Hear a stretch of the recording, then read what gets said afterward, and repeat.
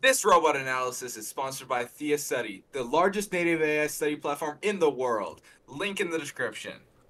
Today I'm joined by Connor M, and we're doing a match analysis of the finals match of the Hangdianbei competition. So let's get started with the auto first. You've seen this match already, and also you've probably seen a lot of matches from this tournament. What do you think about this tournament? I think this tournament's been pretty good. I think this has many of the major orgs here in China. There's really only a couple that didn't go, so I think it's a good showing for all the orgs. Obviously, some orgs didn't do that well. Regwen, they dominated in high school, but didn't do well in middle school. But I guess we'll see. We got some more competitions coming up, so hopefully we can see some more dominant performances out of these teams. Yeah, one thing I wanted to point out about this 9123 team here, really close to us, is just their Dwinker mech, right? As Yeah. we saw BarkBot's very early season, this has been extremely good, and I'm definitely seeing a lot more teams put this on just to clear that corner. And I've seen, I think all the Rugon teams actually have this, right? Yeah, I think it's just really helpful for many things. Clearing rings out of the way, getting goals. You can knock over goals with them. Potentially, we could even see it for use as a rush mech. It's something we didn't see from China that much in Tipping Point. But who knows? Maybe we'll start seeing some more rushes for that third goal in Auton. Yeah, I mean, this match is kind of different compared to some of the earlier matches in Elims.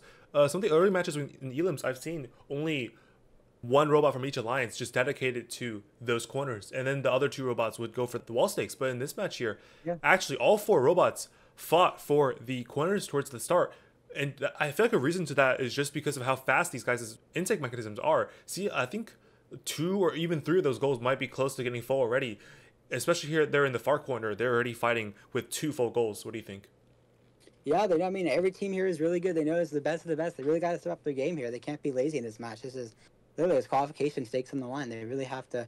They really got to put their A game into this match. Yeah, could you talk a little bit more about just how these Rugon teams practice? Because I know they've been dominating Worlds for the past couple years now. Yeah, they do a lot of it's really calculated. They try to split up the game into like different portions. So I'll talk about spin up a little bit because I was kind of more involved with that. Absolutely. But for spin up, they really wanted to. The first thing they really realized is when you go for the goal, the really back side of the goal is the really hardest to shoot into because you can't really approach it head on. You kind of got to go at an angle. So they really trained their shots at the back of the goal a lot. So what they did is they cut out the front part of the goal so they could train that.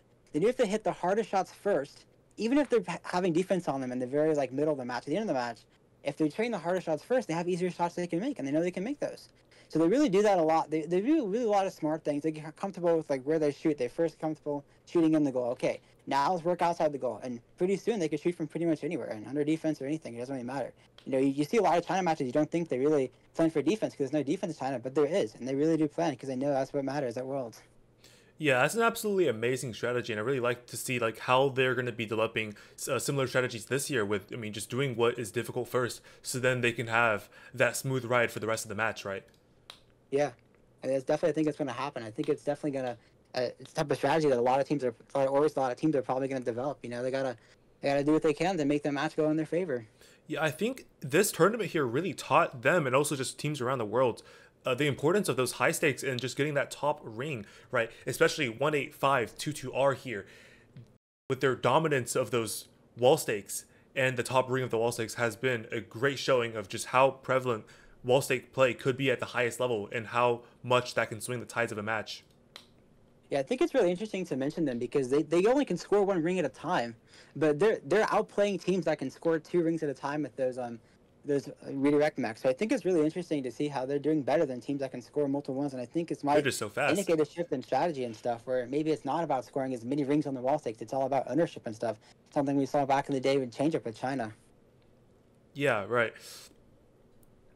I feel like they just have, really good positioning too. They're able to balance the role of playing those wall stakes and also protecting the corner. Yeah, I mean, you mentioned that literally Harrison's spending a good solid 10 seconds there trying to get that top ring on the goal. I think that's a really good thing you mentioned there.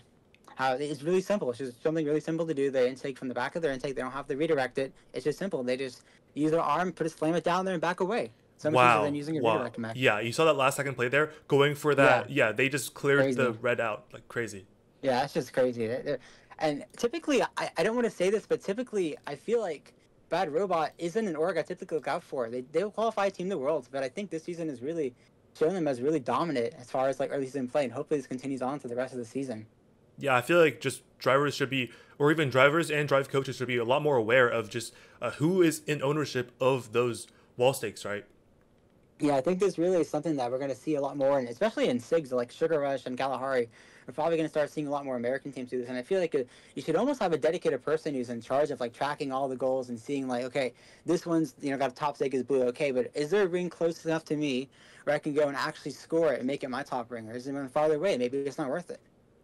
Yeah, I feel like some of the important things to be keeping track of is going to be, those top rings, and also, of course, like who has an opening on those goals, those corners, right?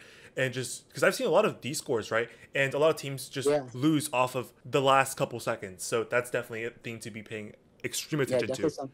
Yeah, definitely something teams really have to keep an eye out as they go into higher and higher play as the season progresses. Yeah, I think that's about it for we have for this match here. Yep. Thank you for watching.